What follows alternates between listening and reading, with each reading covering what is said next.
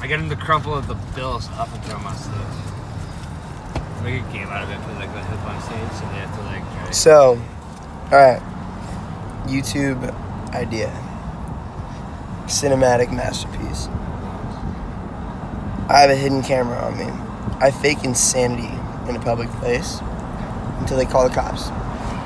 Cops come, I fake insanity, yada yada yada, until either I get in the drunk tank to where I will insert the camera in my anus and record what it's like on the inside of a jail cell for 24 hours. Shut up, you're not exposed. No spoilers for the audience. And if they do 5150 me, like they rightfully should, my tax dollars are not going towards jails, they're going towards healthcare. So, mental health. Yeah. And I think mental health awareness in men should be a fucking very more talked about issue. But that's besides the point. So, if they 5150 me, I will film the inside of, what do they call that? The fucking a grippy sock fucking vacation. That's what the fuck I'm gonna film.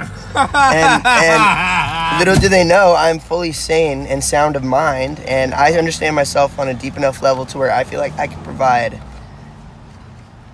a lot of healing for the people inside of in the house. You know what I'm saying? And one thing that really interests me is like I see myself in every person I meet. The trauma usually manifests itself in the same ways in people. I grew up with a manipulative mother who would believe her own lies, essentially, to like keep justifying her actions. But I found through understanding, like through like sitting there and having compassion for her, and like understanding more about her childhood, to see that she's her little girl who didn't know herself, who was forced to grow up so early, and the people that she placed her foundation of understanding on herself upon were the perspectives of people who were using her, who were taking advantage of her because she was pretty, who were going down the complete wrong direction and didn't know themselves. So she did the best she could with what she had. And me growing up with very similar, not similar, man, I don't know, I'm super blessed. I feel like teachers come in my life at the right times, but everybody's a teacher. You know what I'm saying? Every person you meet they are a reflection of you. They are God looking back at itself. You gotta realize everything is God in drag. And through that, you see lessons in just going about your fucking day. They say, oh, did you go to college? I did a year and I realized life is college, you know what I mean?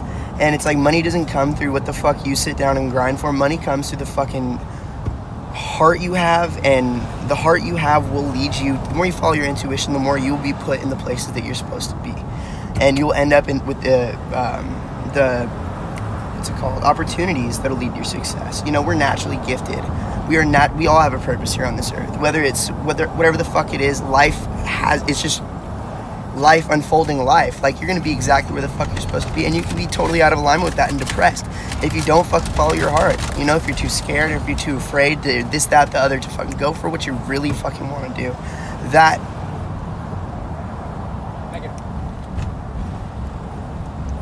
yeah, man. Anyways, what was I saying? Stone rant. What started it? Oh yeah.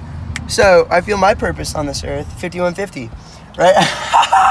All right, social experiment. I act crazy, get 5150, hide a camera on my ass, go in the fucking mental hospital, right, and document the whole thing, and hopefully learn more about the minds of those we deem insane, and kind of like dig, not in a malicious way, but dig in I'm here for you way. Like, it's safe to talk to me, to hear about like what made them the ways they are. And yeah, sure, there's genetic illnesses, this, that, the other, but genetic illness, addiction, fuck all this shit that we call diseases. Addiction isn't a fucking disease, dude.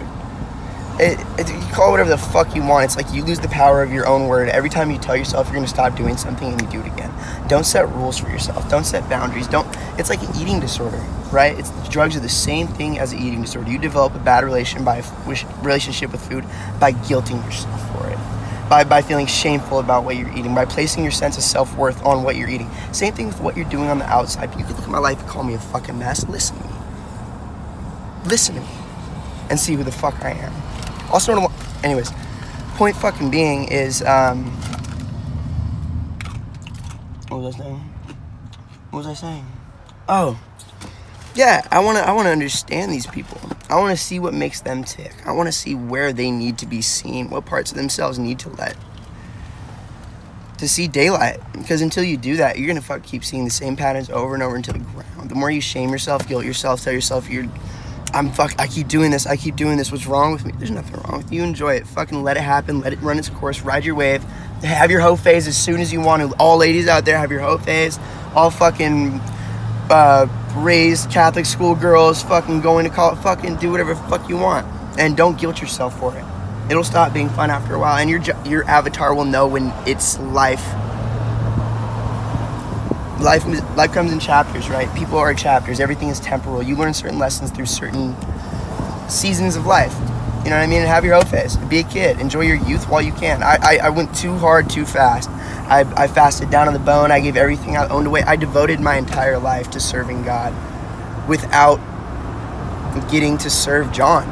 Because John is the biggest... Enjoying John for what the fuck John wants to do is the biggest gift I could do for God. Because it's God experiencing it through me. And that's the Hare Krishnas got it pretty much close to the truth. Out of any religion, Hare Krishnas are probably closest. They call their food prasadam, which means as they're eating their food, it's a serving to the Lord. The Lord is enjoying it through them. They chant, they dance, they pray, they go out in nature. They enjoy their lives, and that's the biggest fucking thing we could do to serve God. You know, self-surrender is dope and all. That's how you get an intense connection with God. Like a personal relationship. Jesus had a personal relationship with God. Be still and know your God, is what he said. Jesus was a fucking... You know what I'm saying? And we could all cultivate that inside of ourselves. The more we listen to our intuition, the more that our intuition will speak. God will speak through us. And the more that we surrender what we want to do for... I don't know. My natural Capricorn, astrology, trauma, whatever the fuck it is balls to the wall. Like, I'm comparing myself constantly to all the best, the most extreme teachings that I was reading online. And it all comes down to self-surrender. I know I probably had granola on my teeth for that whole time. But any form that may come in. Fasting, I fasted down to the bone. I gave every personal possession I owned away. I did seminal retention for a year. I was completely abstinent from drugs. That's not true. I did acid once during that time, but it's like the most intense spiritual highs I've had have been completely sober. From just being completely present in the moment. You unlock a certain part of your brain or a certain part of your DNA that allows you to experience life through the lens of God. They call it nirvana. They call it fucking whatever the fuck. Satori. It's real. And any one of us could achieve it. You are God. I am you. And me, and realizing that, feeling that moment is seeing and experiencing and knowing that you are it and it is you. You are one with everything and it's all perfect. It's pure bliss. There's nothing wrong. The war, the famine, the disease, your hatred towards yourself, others, it all crumbles away and you see that there's nothing else. I'm getting, yeah, I don't know, man. And I think that's our purpose on this earth, is to remember that. And I think right now, me living my life as John, doing what I want to do, being 23, doing drugs, having fun, fucking being a solid motherfucker throughout all of it, learning the lessons in every experience. I'm seeing a different side of life right now. I've been blessed with trauma. I've been blessed with wealth. I've been blessed with all these different homes so that I could experience the spectrum of human trauma and human pain. They say generational trauma is passed down through families. Well, I've lived with so many different families. I've seen so many different sides of the human disease, the sadness, the pain. Like, I see myself in everybody, and I think it's my purpose on this earth to, I don't know, man. Be of service. That's all we're here to do. The greatest sense of fulfillment you will ever receive is not through getting something, but by giving something to somebody else. I don't know, man. That was just a little rant, little stone rant, first YouTube video. I know I probably had shit in my mouth all the time. It's all good. But yeah, I'm raw. This is going to be a memoir of my life. Raw, plain as day. John, the good, the bad, whatever the fuck you want to say about me. It does not matter. And I hope you enjoy. Peace. That was cool. Did that come out smoothly?